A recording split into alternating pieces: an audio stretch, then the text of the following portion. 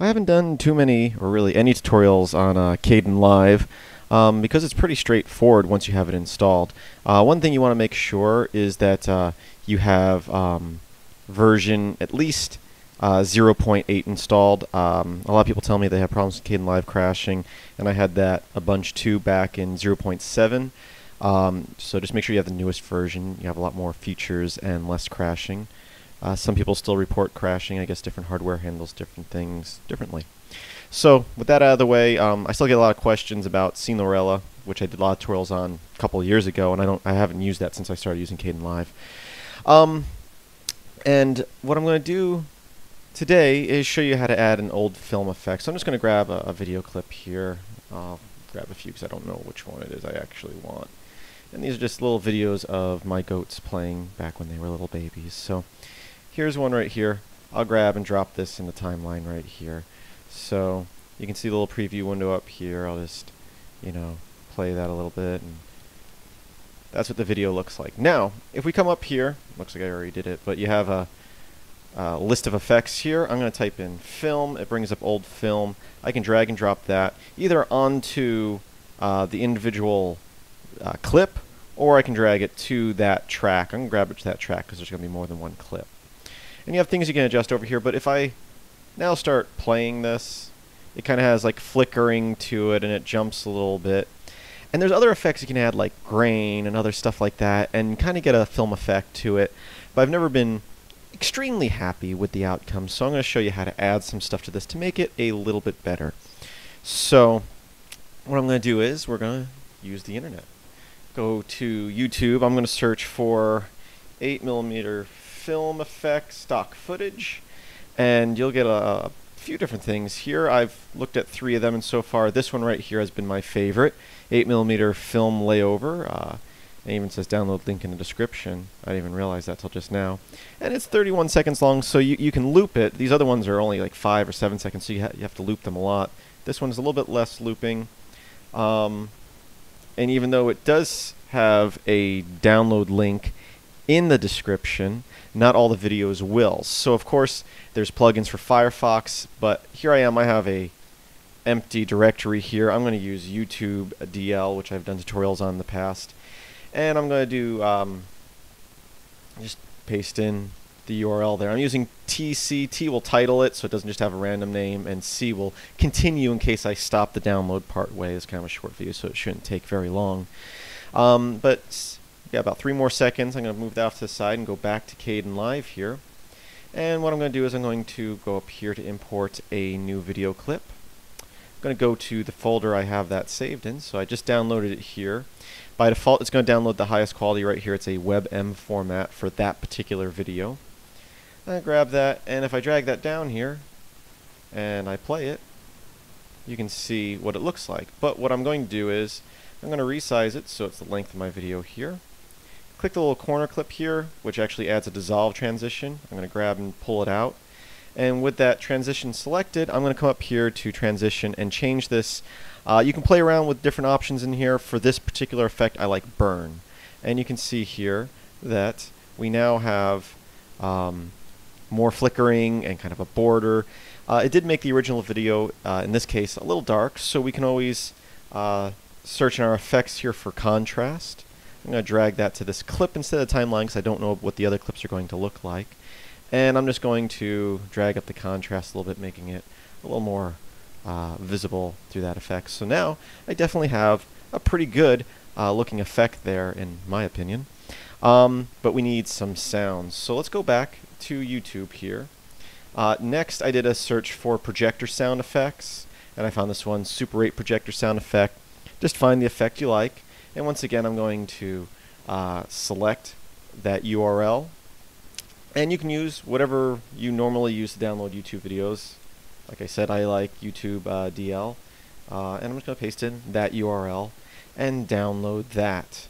Only took a few seconds. It's a rather short little thing there, audio file that we can loop. It's actually a video file, but we're just going to use the audio from it. Now, we could extract the audio from it, but I'm just going to lay it on an audio track. So here we have Super 8 projector sound effect. Open that. I'll drag that down here. And if I press play now,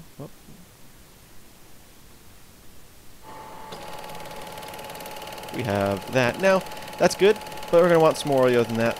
Let's add in, and we still have the original audio from the video, even though there's not much going on in that video to hear from. I am going to go to incometech.com, a great place for some free music you can use for commercial and non-commercial use by Kevin MacLeod. And then I chose from the genres here silent film, and he's got a bunch of different ones. And let's just play one here. Let's see, Merry-Go-Round.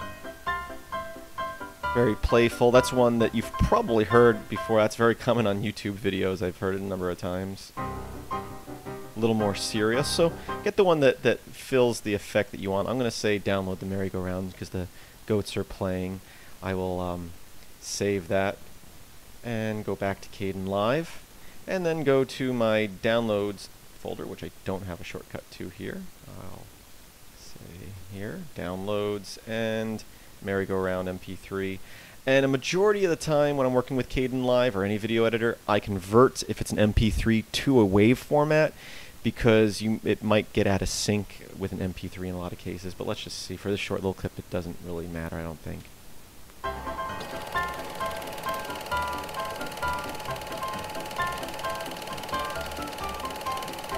Okay, looking good so far. Let's add a little silent film title clip. So once again, back to the internet.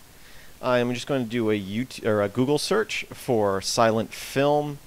Hit enter there, image search, and you'll get a bunch of these here that you can choose what style you want. I'm going to choose this one here. I think it's a good resolution, and I like the border style of it. We'll see the full image. I'll copy that URL, and I'm going to open up GIMP photo editor. It opened up on my second monitor here. So what I'm going to do is I'm going to say open location, and I can paste in that URL. Click open, and it downloads it. And I am going to move these tools offside. A lot of people don't, I like that GIMP has multiple windows because I have two monitors, so I can move the tools off to the side like I have them now. But what I'm going to do is, I'll just show you. I'm going to click the selection tool here. Select this. Now if I hit delete at this point, it gives a white box. Easy way to fix that is we'll just flip the front, the foreground and background colors. Now if I hit delete, it actually gives you a black background. I can Control A to select all, and you can see we have a nice little template. Now you can add in your titles over this in Kdenlive, but I'm just going to add in a text here. I'm just going to say www.filmsbychris.com, and I will, once again, usually I use the tools off to the side, but since I'm showing you how to do stuff, I'll pull them onto the screen here. I'm just going to choose a font. I'll choose this one here.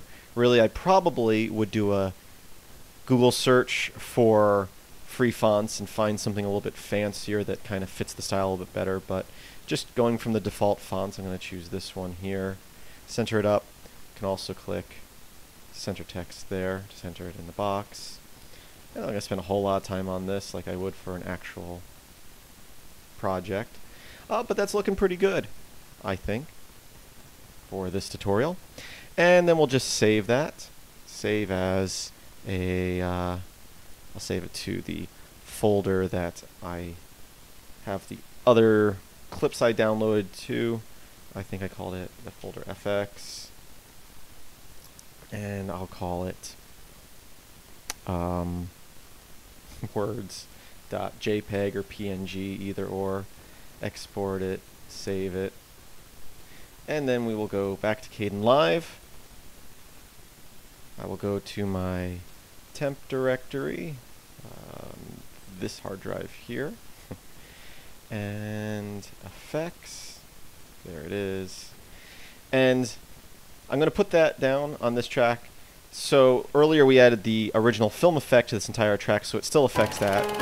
So you can see it flickering there. Without that effect on that, it still looks even very plain, but we can drag this over, and now we have the overlay on it as well.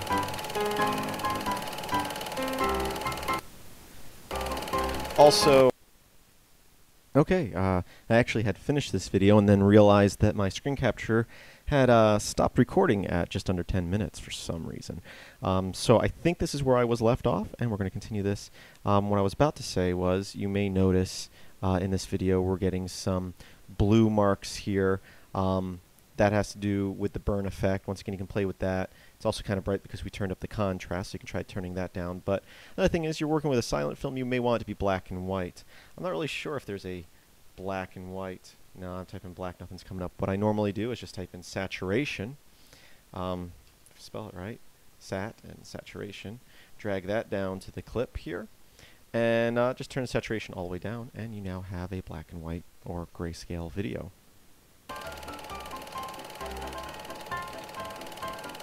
Once again, there's other things. There's also a grain effect you could probably add to that.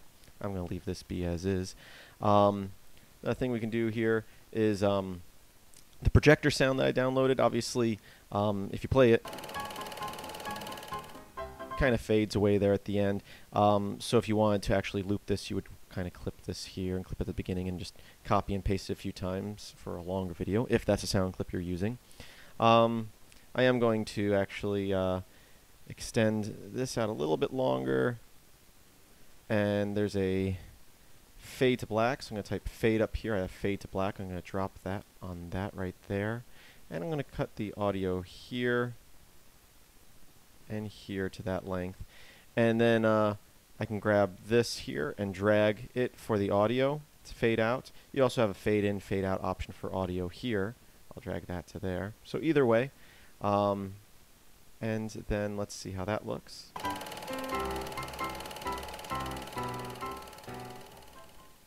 So at this point, I'm going to click Render, and in this Render tab, there are a lot of presets. Now, by default, depending on how you installed Kdenlive, there may be a lot of these grayed out.